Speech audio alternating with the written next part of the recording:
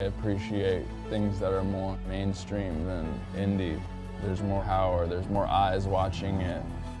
My name's Young Jake. I'm from the internet. I make people's faces out of emojis.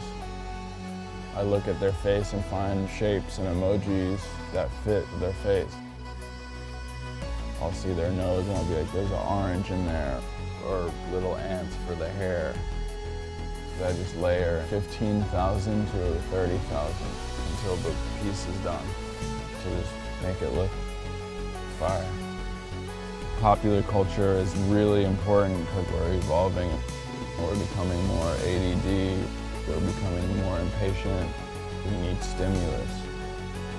I find the right combination to keep us interested. I just go with the